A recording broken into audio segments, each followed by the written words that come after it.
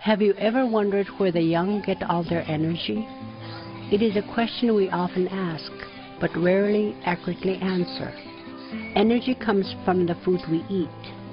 First, our bodies use the sugars that we've eaten. When the sugars are used up, our bodies switch to using stored fats for energy. The enzyme that switches our bodies from using sugar to using stored fat has the unpronounceable name, carnitine palmitoyltransferase, or CPT1 for short. The job of this enzyme is to help change certain fats in the food we eat into energy we need to work and play and live healthy lives. But for a number of children in Alaska, this crucial enzyme is not working as expected. These children have lower levels of the CPT1 enzyme, which is called CPT1 deficiency. In some children, having lower levels of CPT1 can lead to serious illness and seizures. This is the story of how physicians, healthcare professionals, and parents are finding the disorder early and are helping babies and children with CPT1 deficiency live healthy lives.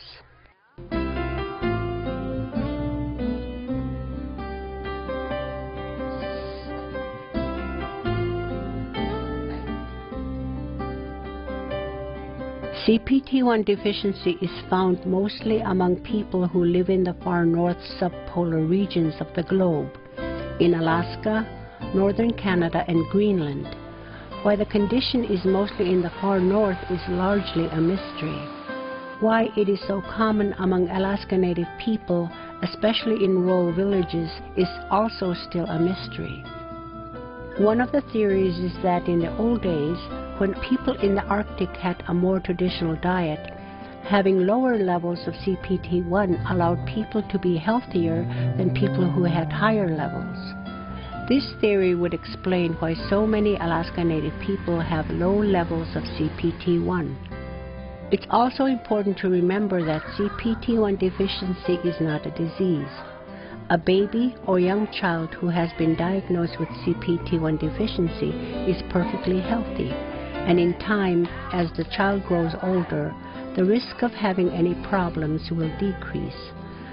But until that time comes, there are some very important things parents should know, which is what this story is all about. Even though doctors don't know why so many Alaska Native people have low levels of CPT1, much is known about the condition itself, how to detect it, and how to support and treat babies and children who have this very common gene. His name is Dr. David Kohler. He is a gene specialist at the Oregon Health and Science University and an expert on CPT1 deficiency. Today he is at a conference in Anchorage talking with community health aides and practitioners who are responsible for the care of these children and the education of their parents. So everyone's heard of CPT1. Let me stop. How many people have heard of CPT1 deficiency in Alaska? Okay. I never get that anywhere else other than Alaska. I'm amazed when I go, and I was in Nome last week, and all these people came to hear about CPT1 deficiency. It's testimony to the people up here who've done such a great job of educating people.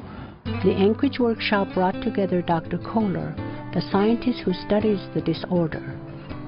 Dr. Matt Hirschfeld of South Central Foundation at the Alaska Native Medical Center, a children's doctor who works with families at the hospital and in the villages. And Thalia Wood with the state of Alaska, who helps to educate families about CPT1 deficiency. Together they are getting information about this newly recognized diagnosis out in the rural villages where the problem is most common. What they are basically telling parents is that in Alaska, every baby is tested for CPT1 deficiency as part of the newborn blood spot screening test.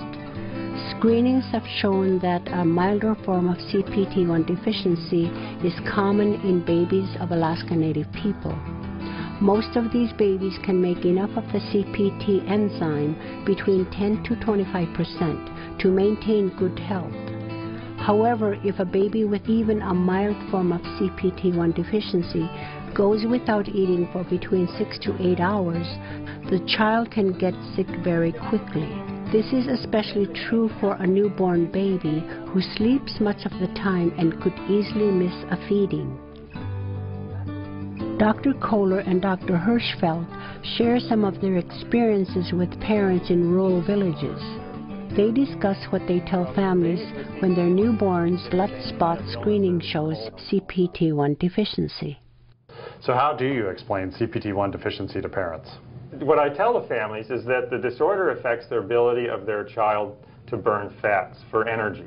Normally we don't burn fats, we use blood glucose or our blood sugar for energy. But if we skip meals or fasting, then we start having to burn fat for energy.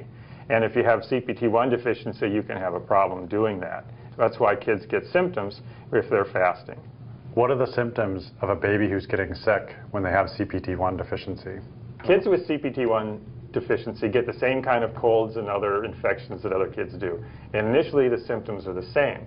The concern is that if they can't keep down fluids or can't eat, then they can have more symptoms like getting really sleepy. And in that case, the families need to take the kids to their local health care provider to be evaluated. What do you do if one of your kids gets sick in a rural village? The first thing you do is you try and get some glucose-containing fluids in them, be it breast milk or formula or Pedialyte. If the kids can take that without vomiting it up, then they can probably stay in the village.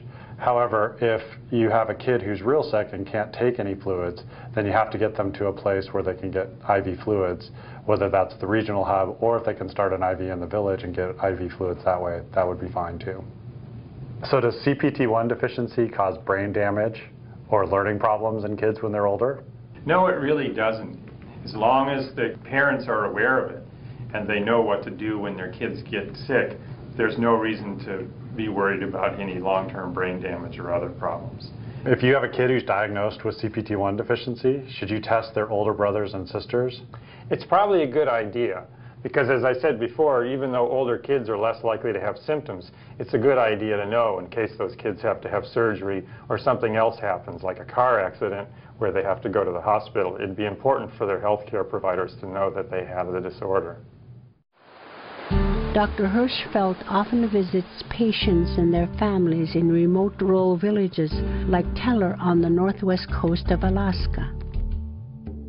At the village clinic, he talks with Denise and her infant Alonza. A recent screening showed the child had CPT1 deficiency. So thanks for bringing Alonza into the clinic today. I wanted to see you in the clinic mainly because I wanted to talk about something that we picked up on her newborn metabolic screen, which is that she has CPT1 deficiency, which is sort of a new diagnosis that we're picking up in a lot of kids from the coastal regions in Alaska. And what this is when babies go long periods without eating, or adults or older kids, they need to use fat for their energy. And this protein in your cells, what it does is it allows you to use fats for energy. And so in Alonza and lots of other kids in Alaska, this protein doesn't work quite right. It only works about 10% as well as it does in other kids.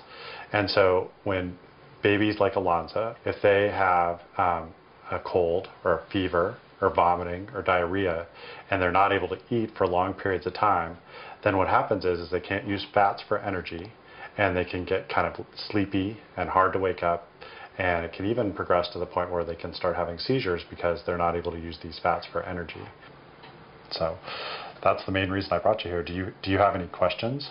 What are her health risks? The health risks are if she can't eat for somewhere between 6 to 8 hours because she's not feeling well, because she's got a fever, she's got a cold, she may become very sleepy. And if she becomes very sleepy, obviously she's not going to be able to eat very well. And so you just have to remember that if that happens, if she's not able to eat for that amount of time, then you'll have to bring her into the clinic to have her checked out and make sure that she's doing okay. And what they can do is they can look at her, and if they have trouble waking her up because she's so sleepy, they may have to put an IV in, or you may have to go to Nome for more medical care. Will she grow out of it? As she gets older, what will happen is she'll have more sugar stored in her liver and more sugar in her blood. And so she's going to be able to have longer periods of time between eating where she won't have any problems. So she'll never actually outgrow CPT1 deficiency, but as she gets older, she'll have much longer periods of time between eating where she won't have any problems. Another of Dr. Hirschfeld's patients lives in Nome, high on the shores of the Bering Sea. It is here the legendary Iditarod Trail sled dog race ends. The first Iditarod race in 1925 was organized to deliver medicine to Nome when blizzard conditions made delivery by airplane impossible. Now Dr. Hirschfeld visits with Deidre Minnick and her daughter Chelsea. Chelsea has been diagnosed with CPT1 deficiency. How did you first find out that she had CPT1 deficiency?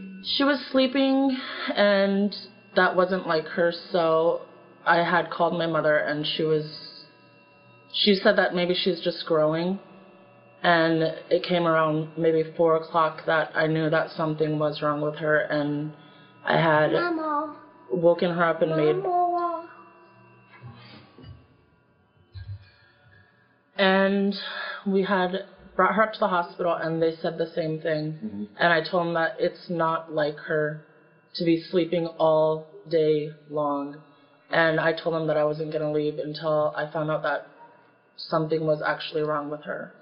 And they did blood work, they did urine, and a couple days later they called me and told me to bring her back up. And that's when they told me what it was, that it was CPT1 deficiency. Right. When she was a baby, how often did you feed her? When she was a baby, she'd eat every couple hours, just like a regular baby. And did she have a snack before she goes to bed? yes, Okay. And if we do forget about it, she will remind me that she's hungry or she says, I want something. Okay. And to us, she wants something to eat. Okay.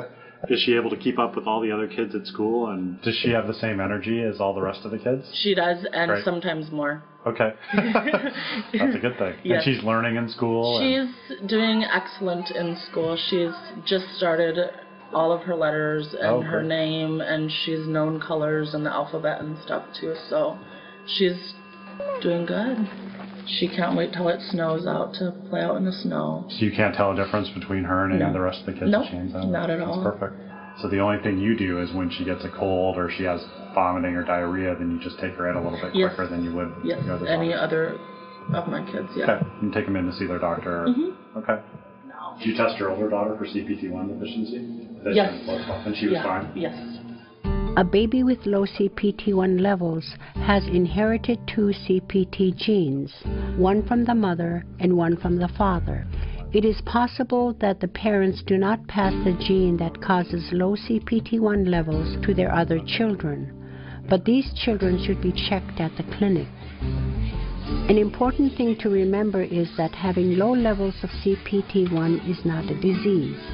A baby or young child who has been diagnosed with CPT1 deficiency is perfectly healthy, and in time, as a child grows older, the risk of getting symptoms will decrease. But until that time comes, there are some very important things parents should know and should do. The key is to avoid going for a long time without food. Every baby needs to eat regularly, even if it means waking the baby frequently throughout the night.